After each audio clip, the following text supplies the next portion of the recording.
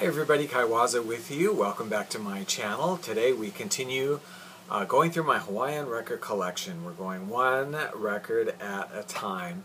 And yesterday, in a randomly drawn letter, I have 2,500 records about, so it's quite a long video series. And last week, or the last video, I should say, we started on the letter A. So we just did Les Adams, I think was all we did in the last video.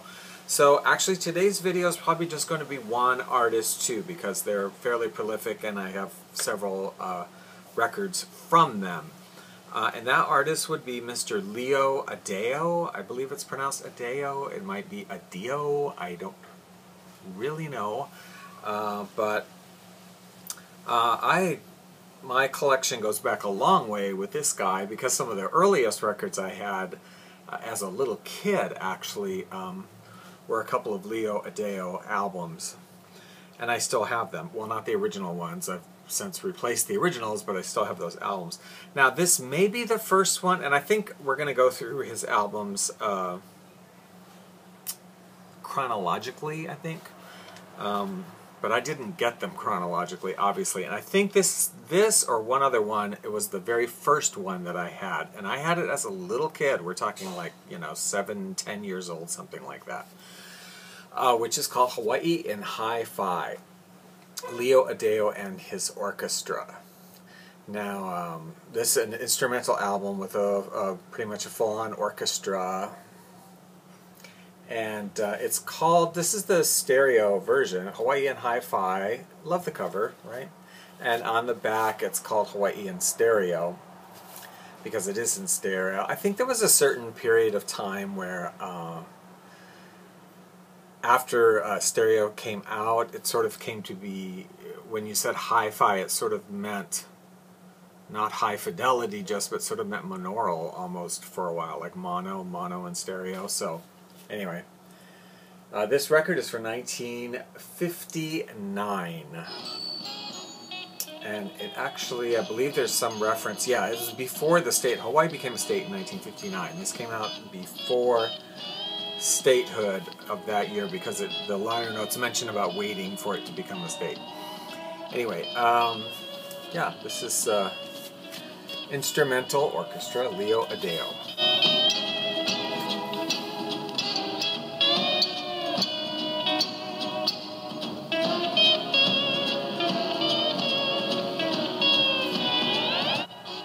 Now, next in this series, or no, not that I got it next, but would be more Hawaiian Hi-Fi. This one came out in 1960. I think I showed the label. This is RCA Camden.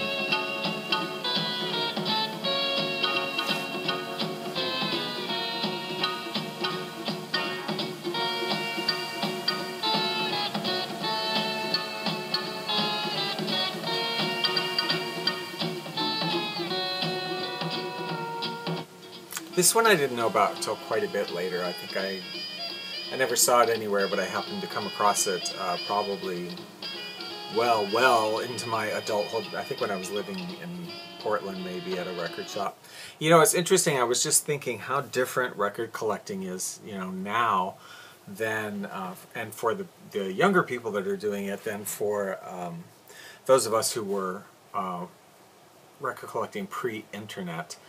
Because then, like, you didn't know, unless you had a catalog or you had seen somebody's album or something, you didn't even really know what all was out there, what had been released. So, you couldn't go on the internet and look up Leo Addeo and go to Discogs and see everything that they had ever, put out. You couldn't do that. You didn't know. So it was just a matter of discovering things, and it was always really exciting to find something new that you didn't know about. This one, I picked this up. I was young when I picked this one up too.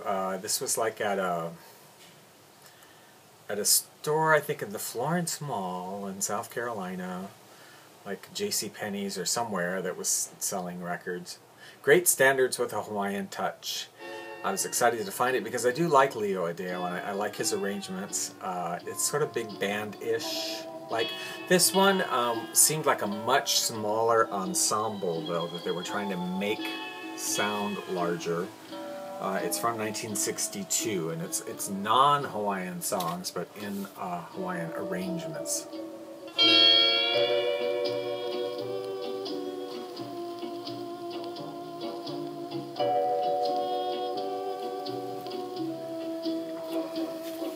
Here's one from 1963. Now he's doing one almost every year, right, Leo Addeo? So it should come as no surprise to you that actually, although he did do other easy listening kind of albums, he was actually somewhat known for doing Hawaiian albums. This was kind of a speciality of his. This one is mono, so I kind of need to, I haven't really, but I need to be on the lookout to get a cheap stereo copy of it.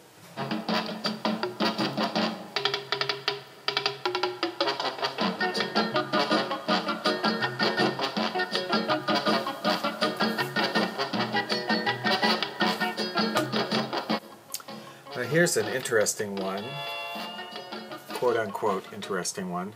The Exotic Music of the Pacific, Paradise Regained. This is on RCA Victor. It's from 1964, and it's part of the series. I don't know if you're familiar with these. There were a whole bunch of records done by different artists that are called Stereo Action. Stereo Action. The sound that your ears can follow. Because this was when stereo was kind of hot and new, and everybody was doing like ping pong percussion records and whatever. So these arrangements are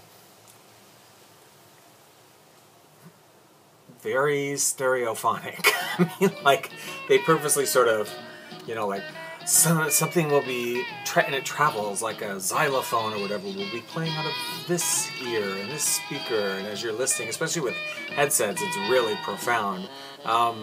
It will travel and move to the other ear, and the percussion will come over here, and the steel guitar will go parading past you.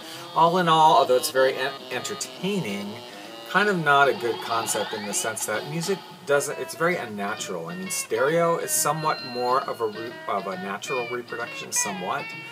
You know, and that different sounds are coming from different areas, but they don't typically move. I mean, it's not like musicians are in a band and the steel guitarist is moving back and forth while he's playing, you know, so it's very odd.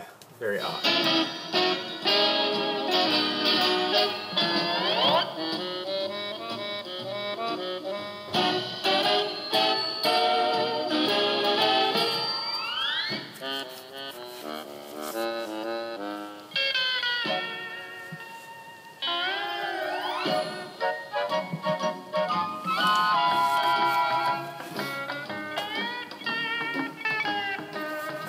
Now this one also may be the first one. I don't know whether the Hawaiian Hi-Fi or this one was the first. I know I had them both when I was very, very young.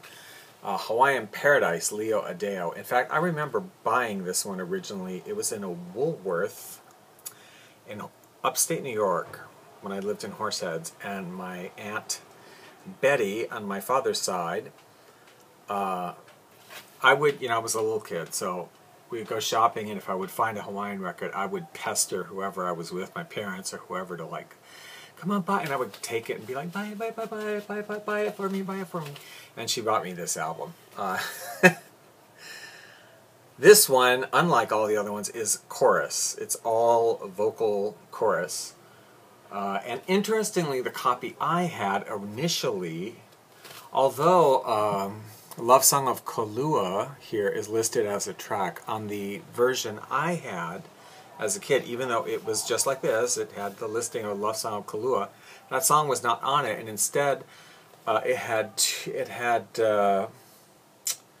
Sleepy Lagoon? It had Sleepy Lagoon twice on it. It had Sleepy Lagoon in place of this one, which is not the original one I had, is correct. It's kind of weird. I wonder how that happened.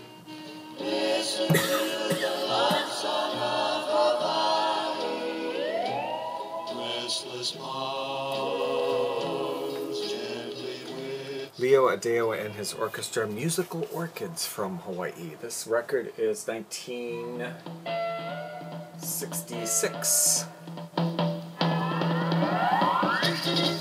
Welcome to an Addeo Hula Tech.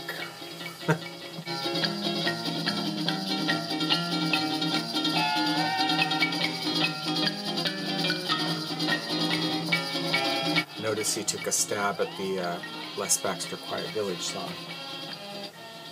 Then we have The Magic of Hawaii. I remember buying this one at a Kmart in Florence. Yes. And I was super excited about the, the crazy cover. I mean, this is great. And this also is a chorus vocal album, and it's significantly more modern and contemporary of 1968 sounding.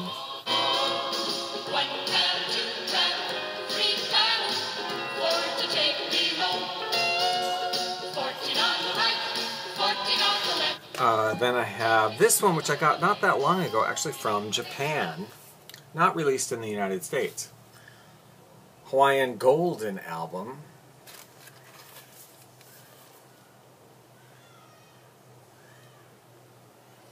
It has all the usual songs. It has songs that Leo Addeo had already recorded, but these are different versions of them. And some of the sort of standard Japanese Hawaiian songs, like Kaimana Hila.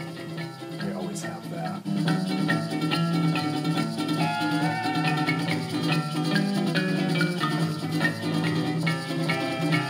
And then finally there was this one, which I've also had for a long time, but this is a compilation, Hawaii's Greatest Hits. This is just stuff from his other albums.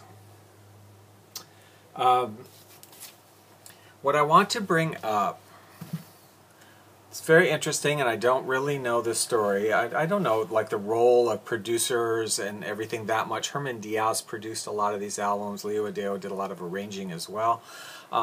Many of the songs on these albums, many of them are actually completely reproduced.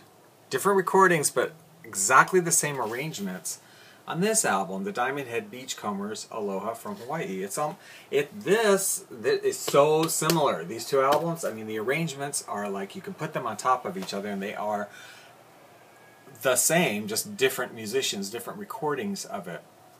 And if you happen to have this set from the Longines Symphonette, this is a 5-record set. Almost 100% of the songs on this album